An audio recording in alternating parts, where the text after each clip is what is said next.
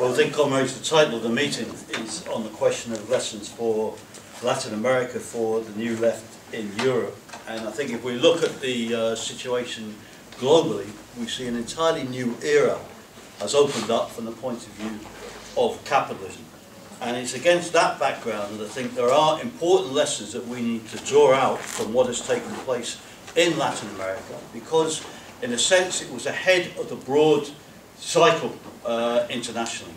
If you go back to the beginning of this century, we saw the coming to power of a whole series of left, as they termed it at the time, new left governments. It was socialism in the 21st century. We had Chavez coming to power in Venezuela. We had, of course, Rallies in Bolivia. Later on, we had, in a different form, we had Lula coming to power, heading the Workers' Party government in Brazil. We had, of course, Correa in Ecuador. And there was a dramatic swing to the left throughout the whole of the continent. And that really was an advance. It was in contradiction to what was happening elsewhere, in Europe in particular, at that particular stage. And yet, if we look at what happened, despite even the most left and combative of those regimes and governments, which was really seen in Venezuela with the coming to power of the Chavez government, they will push through a whole series of measures in an extremely left direction in relation to what we've seen since the collapse of the former Stalinist states in 1989-92. For the first time in Venezuela, it was echoed a little bit in Bolivia, and also in Ecuador, they were compelled on the basis of the mass pressure from below to take quite serious blows, or strike quite serious blows against the interests of capitalism. You saw some nationalizations, significant reforms were brought in to power. You see enraged the ruling class in all of those countries, the reforms that they took. In 2002 there was the attempted military coup against Chavez, which provoked a mass revolutionary upsurge, compelling Chavez to go further to the left. At that stage he was even invoking some quotes from Trotsky and talking about opening up a new wave of socialism. He spoke about the need to build a new Fifth International, was what he put on the order of the day verbally at that particular stage.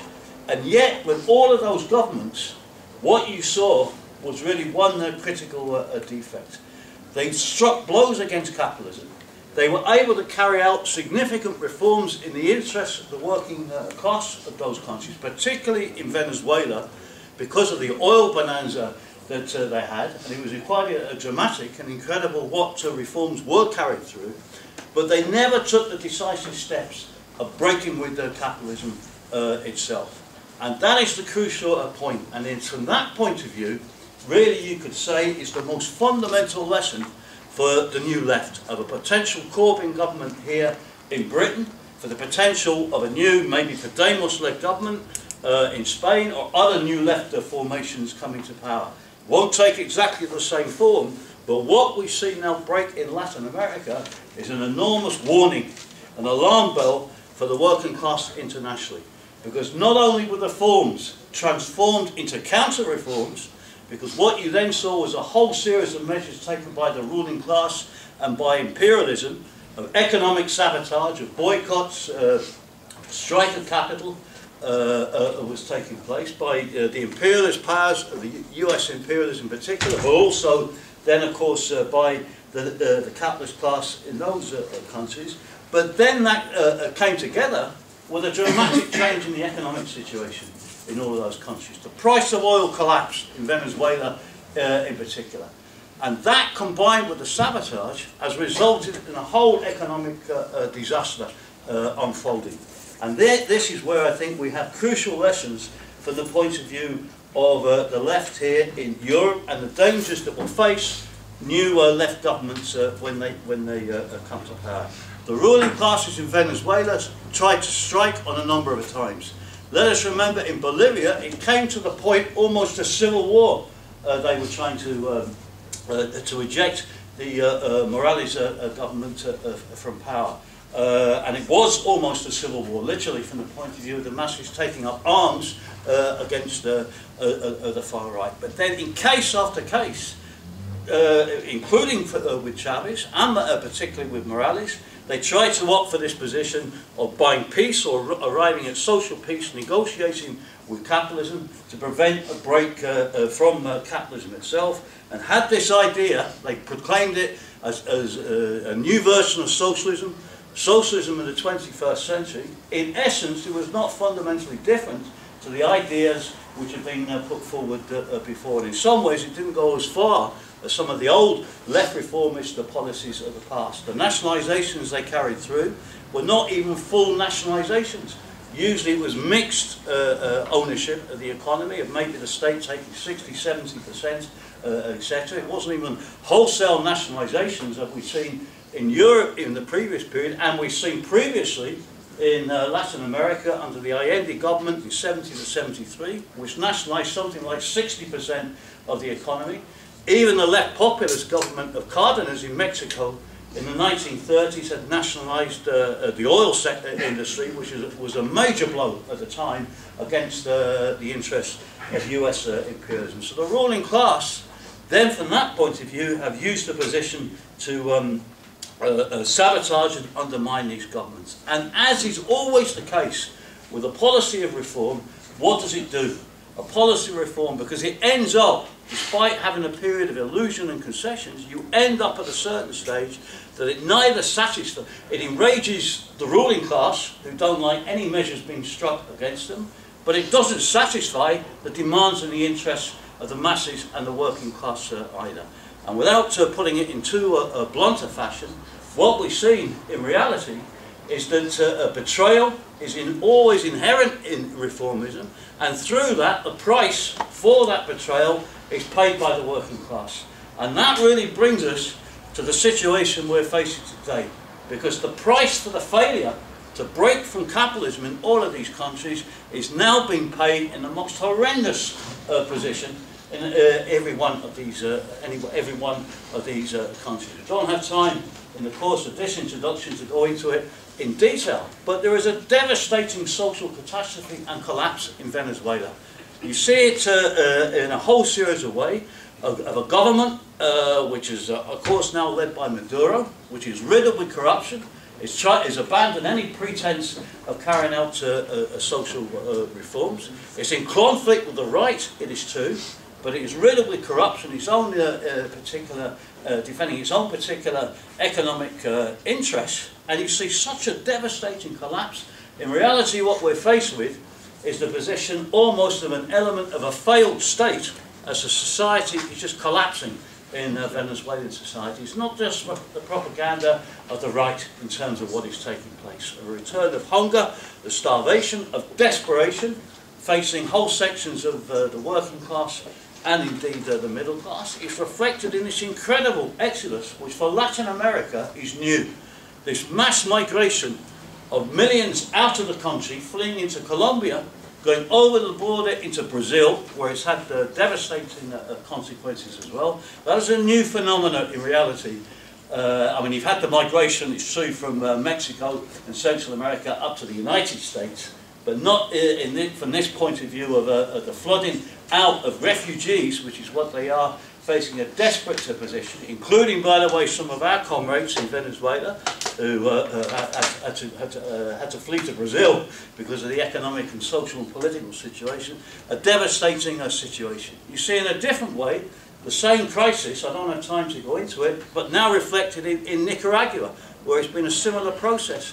And in both cases, these governments that have come to power on the basis of a mass movement by the working class and the population, having taken some measures against capitalism, have then become imprisoned by capitalism, and now in the case of Venezuela and in the case of Nicaragua, it's almost gone full circle. Governments come to power as radical, reforming left governments have ended up now assuming the same characteristics of the previous regimes that they overthrow, in terms of corruption, in terms of defence of the system, and we have to say in terms of Nicaragua and an element of it in Venezuela, in terms of brutal repression against the masses as well. And that is, I think, a crucial lesson. And the price is paid by the working class, and it can also be paid by the working class internationally. Because now you have such a devastating failure in Venezuela, where it was put up only a few years ago, together with Cuba, but particularly Venezuela. This is the example of you know, a new form of socialism. This is the alternative to capitalism, and now the failure of that position is being used as a club to beat the whole of the left and the working class internationally. It features a little bit in terms of the last election here in Britain when they used it against Corbyn. It featured a lot in the Spanish state elections as it's being used against the left. And it has been taken by Bolsonaro in Brazil, and it has been used mercilessly to batter the left in Brazil. You want Caracas in Brazil, you vote for the PT. You know, and that's what's going to be played in London as well. If you want Corbyn, you're going to turn London into a Caracas with everything that goes with it. And you pay a price from that point of view. And we see that also now in terms of the position in Brazil. The PT and the Lula government was somewhat different. It wasn't of the same characteristic of as the Chavez government. It had a much more partly neoliberal, but it was more of a sort of a progressive centre-left type of government. But it came to power against the background of an economic boom, which was phenomenal in terms of what it meant. They were, even despite the limitations of the PT government, they were able to take millions from the favelas, of the poorest section, and put them into of the youth and put them into universities. They had the propaganda. I was down in Brazil at the time. The whole of the propaganda, and it's against the background of an economic growth. Brazil is now going to join the first world. That's where we're at. We're on the brink. It was used as part of the BRICS internationally, the great salvation for global capitalism of Brazil, Russia, India and China. Brazil was in that list, and it had a certain benefit. Living standards rose, a section was taken out of poverty, and the position developed. And Lula had a mass base, and it was an economic factors based on that. But they were the PT, as with the socialist parties in Europe, was increasingly bought into the parameters of capitalism, saw its parameters of capitalism, despite the rising living standards, also carried out attacks against the working class, introduced a vicious pension reform, which triggered a split from the PT and the formation of PSOL. That took place under the PT government, and it was riddled with the corruption of that. There is no doubt. Lula then inevitably gave way to Dilma, but then you saw the inevitable situation develop, a fundamental change in the economic situation, and it's produced the worst economic crisis in Brazil probably for 100 years in terms of the scale of the collapse. And you've had the working class face of the position, where a few years ago they were promised they're going to join the position of the European working class in terms of their wages. And by the way, it produced a massive strike wave, because the propaganda of the ruling class was, well, we're on the brink of joining the first world. Well, the conclusions of the workers at the time, well, if we're joining the first world, we want first world wages. And it did produce a whole series of wage battles at that particular stage, and workers forced concession. But now we're faced with this economic catastrophe, and it's the worst recession for 100 years. And the social consequences of that have been devastating. You have in Brazil an element of Venezuela in terms of a social collapse. It's reflected in a mass rise of unemployment amongst all sectors of the population. But it's reflected also with a social disintegration. And this is one of the main weapons that was used by Bolsonaro during the course of the election campaign. 70,000 people killed in urban violence in the course of 12 months.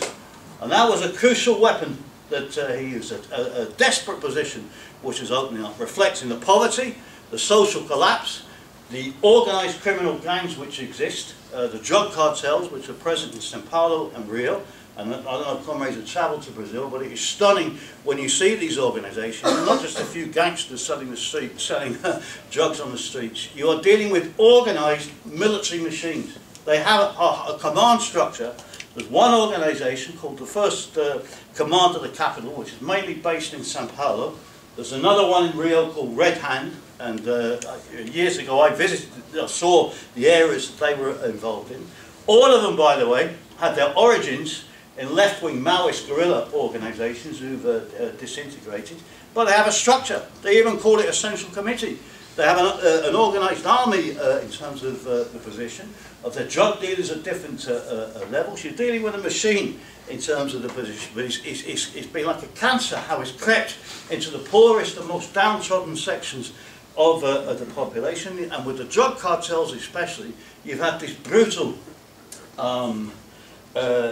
social collapse and killing. 70,000 people more in the killing fields of Brazil than what we've seen in certain areas of Syria during the course of the war itself. Now that has been used by Bolsonaro. You've had this collapse, a desperate position, a complete loss of trust and confidence in the leadership of the PT. The ruling class tried to remove Dilma from power through a parliamentary coup because they wanted her out, because despite the fact she was more right-wing in a sense than Lula, but more the government itself had moved to the right. They weren't confident in it. The Brazilian ruling class wanted the PT out of power because they wanted the male fist to carry through a more brutal neoliberal policy of privatisation. That's what they attempted. They then ended up with Temer, who took over from her through this position of an attempt, well, not an attempted, a successful parliamentary coup against Dilma. When it was unbelievable hypocrisy, they were denouncing the PT for corruption, which of course was true, but the corruption involving Lula didn't really involve Dilma. She was never really touched by it personally, but nevertheless the PT leaders were embezzling millions from the different state coffers, but it was absolutely nothing compared to what every other political party was involved in and every other section of the Brazilian ruling class was involved in, as was exposed during the Operation Car Wash, they called it, for the investigations. But here in Brazil, the right has scored a major victory, and it represents a turning point. It is going to open up an entirely new chapter, and it's full of dangers. Will it be a military dictatorship? This has been the main issue of debate and discussion of the which is now unfolding on the Brazilian left. Is it going to mean a fascist type of regime will come to power? No, I don't think it would be true to say that it's going to be a repetition of going back to the military dictatorships of the 1970s and 80s that took place in the whole of Latin America, in the sense of the scale of the brutality or the length of time that this government would necessarily last in power. Pinochet in Chile lasted decades in terms of the time that he was in power. That position is not there. It is not either a cold, calculated seizure of power by the military. But, having said that, we have to recognise what it is. It is going to be an extremely authoritarian and repressive government with a fig leaf of parliamentary democracy around it. And we should remember, for the comrades who followed the events in Latin America, in Peru, Fujimori was also a parliamentary democracy formerly, but it was absolutely brutal in terms of the executions and the death squads that were unleashed in that. And that type of scenario in different states of Brazil can open up. The government itself will move to carry out repressive measures. We already have in Rio, the new governor has changed the laws so that it's virtually impossible now to take any legal action against a policeman who pulls a pistol and shoots anybody dead on the streets. And there's been many cases in Rio where the police have pulled pistols. They've seen a young, usually a young black kid with a mobile phone in his hand, and they've used that as an excuse that they thought it was a gun, and then he's just been executed. That will be virtually legalised in reality. What you're going to have in Rio, in effect, is a version, probably because of the hard line, and you have a militarisation of Rio already, and it was chilling. I don't know if the comrades saw the video for those workers in Latin America who saw in Rio, after Bolsonaro's victory, the way the military came onto the streets, and the military trucks and the military tanks, it was a chilling reminder of what had gone there before.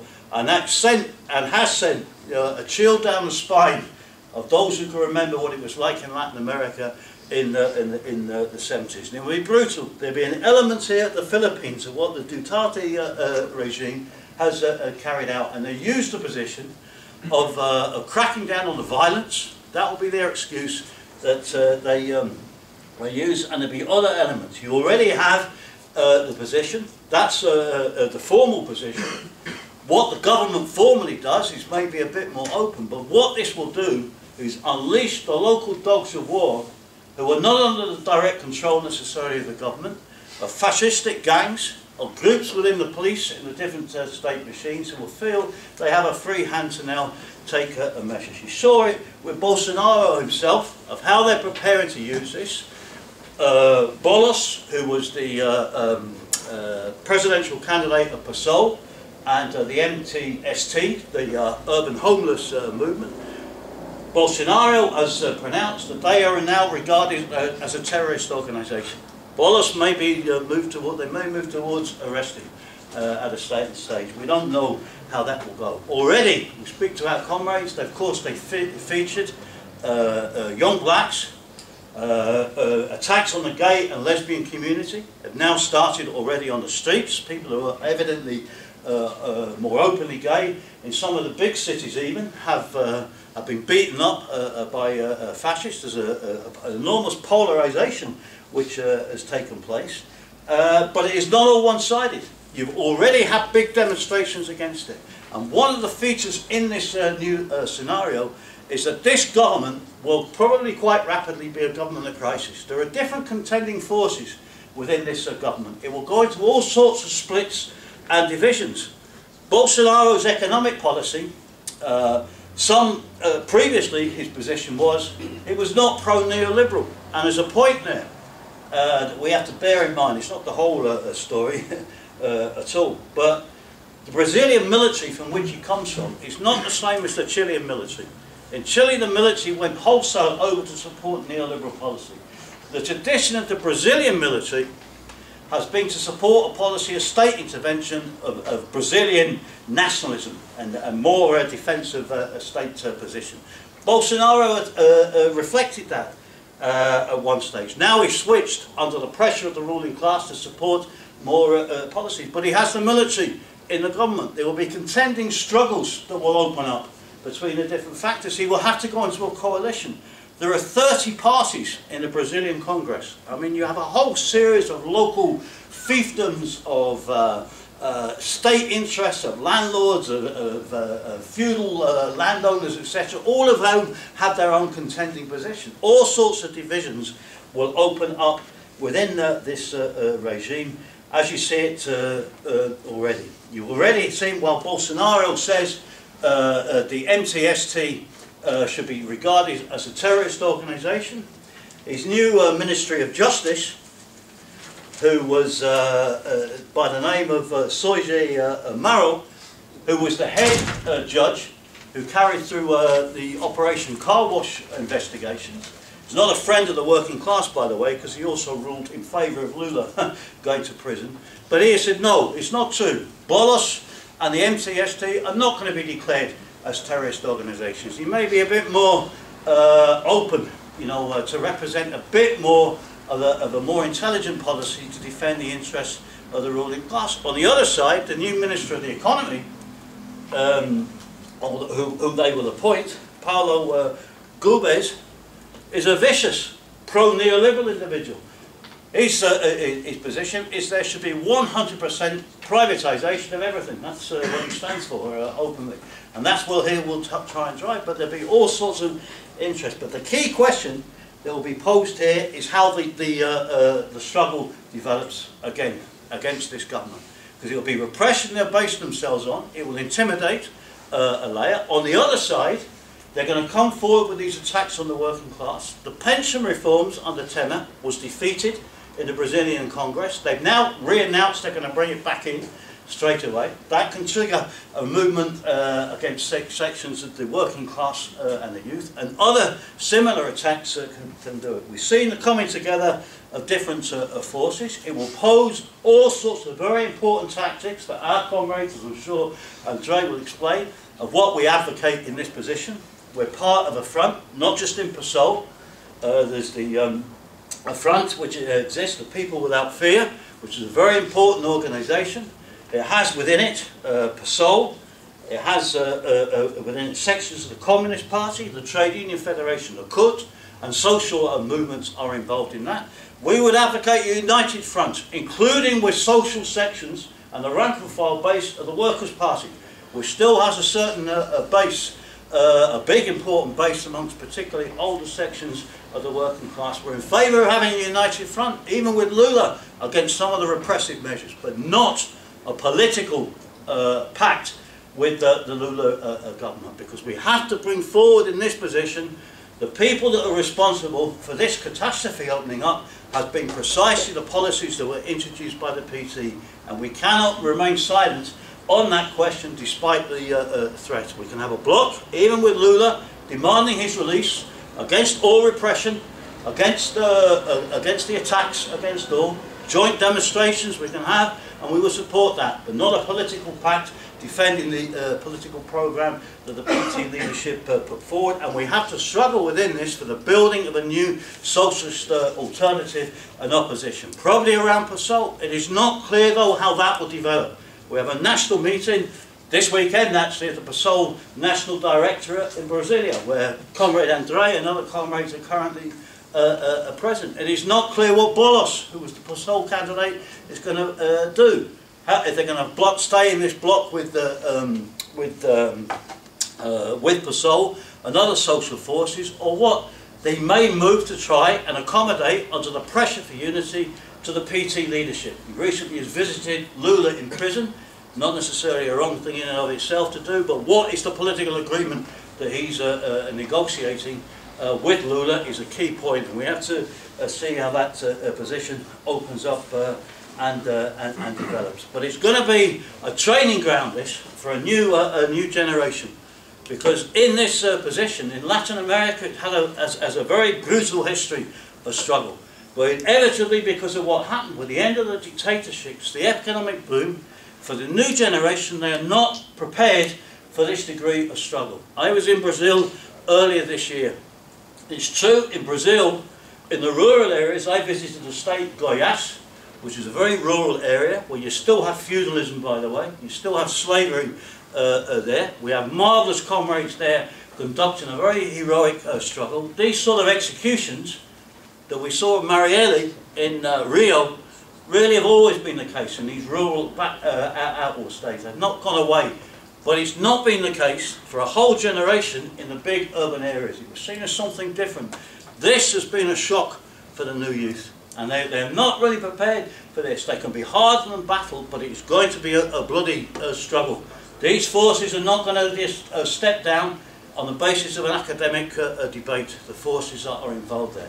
It poses the question of mobilisations of building a social base. It means we have to come forward, as our comrades are doing, with raising the question of building genuine committees of self-defence, of workers, of the youth in the favelas, etc., to deal with this position, protection of meetings, etc., and be prepared for a real struggle to unfold. And that undoubtedly can develop in the course of the next period. Now, very briefly, comrades, I don't have time. This is a key scenario for Brazil, but it is a point here, as Sharma commented on the rally. This is a big blow. Does it represent a major swing to the right? Well, that's a bit more complicated in terms of it, because even within Bolsonaro's victory, if you look at the opinion polls, the clear majority are still against privatisation. They're against the attacks that are taking place in cuts, etc., and broadly are defended a more radically left position. But this government, it may take longer, but we should also take heart from what has happened in other countries of Latin America. You saw the coming to the power in Argentina of Macri, a vicious neoliberal right-wing government, again reflecting this wave. But nevertheless, in a very short space of time, I think it was about a year or so since the government came to power, their neoliberal policies have provoked 3 general strikes against the attacks of the Macri government. Argentina is now on the brink and plunging into another economic debt crisis and will provoke big social explosions. You've seen the emergence of some Trotskyist forces which have sustained quite an important base in that position. It's a measure that even these right governments can provoke a backlash, and that will be the case in Brazil. However, in Brazil it's going to be a bit more of a protracted process, and it will be a battle in terms of that position. But it's not the whole picture in terms of the position. We have a major point, I don't have time to develop it, but a major point of departure for the continent is what has happened in Mexico, which is a decisive issue. The coming to power of AMLO, which represents an historic break with the past in the different regimes that you've had in Mexico. It was a blow, in a sense, against the ruling class of Mexico, despite the fact that he's tried to accommodate himself with capitalism. That's been the trajectory that it's been on. But what we have to be cognizant is it's not going to be a stable position. Already that's triggered marvellous movements of the youth because of the expectations which have been raised in the massive University of UNAM in Mexico City and other areas as well. Him coming to power is going to unleash massive expectations despite his attempts to move to the right, and it's going to open up an entirely new chapter of struggle within Mexican society, which is crucial both for Latin America but also for the United States for obvious reasons. Where he goes, AMLO, is unclear. He may just capitulate and go to the rest. But we have to remember Mexican tradition here is a country of tradition of revolution in very confused form, but that tradition is there. And even AMLO, despite being moved to the left now, against the background of a major economic recession, both in Mexico, the United States, in a global position, with the social upheavals that that can provoke, even he can be propelled back in a more radical direction. Let us not forget it was Cardenas who gave Trotsky exile, by the way, and he wasn't a revolutionary socialist, Trotsky was, but Cardenas was at that time. But they were compelled, the Cardenas government was compelled to nationalise and strike a blow against the interests of imperialism. So, comrades, there are many aspects of this discussion, but it is rich with lessons for the future and a warning to the left. It won't take the same form as in Latin America. Europe, in that sense, of course, is very different to Latin America. But the failure of the left and what it has opened up is a stark warning for us here in Europe and other countries. And there is a point that I would just conclude on. This is an indication of the new era of capitalism. We have the position of Bolsonaro in Brazil, an extreme case. You have the position of Trump in the United States. You can have that scenario. You have the FPO in Austria. You've seen the growth of the right. Now, we have to draw a balanced conclusion from that. But one thing we have to be clearly conscious of. This is the new norm of what capitalist society means. It will come in different forms, ebbs and flows in terms of their strength, but the idea of going back to a peaceful position, of a little tete-a-tete between the left and the right, that is gone in terms of the position. And to build a new left, it has to be a combative left that sinks powerful roots amongst the working class. And unfortunately, in Brazil, PSOL, while it is very significant and very important, and it's a potential force to develop, has not yet sunk those deep social roots amongst the working class. It has not gone into the favelas in general in the way that the PT did in its period when it was initially formed, and that has to be done. And it requires the hardening and building of a hardened, more combative position. But this is a new era of capitalism that is opened up. It's going to be a semi-permanent feature, these far-right populist positions, until the working class comes forward and is able to decisively put its stamp on the political situation in terms of struggle and in terms of building a viable alternative. Through these defeats, victories can come and they can pave the way through the development of a new generation which has drawn all of the lessons necessary. But I think, comrades, those are some of the most important lessons that we have to draw from this process in Latin America for Europe, which is a pointer to what is necessary in terms of building new mass socialist forces that are going to be able to challenge capitalism in the course of the next period.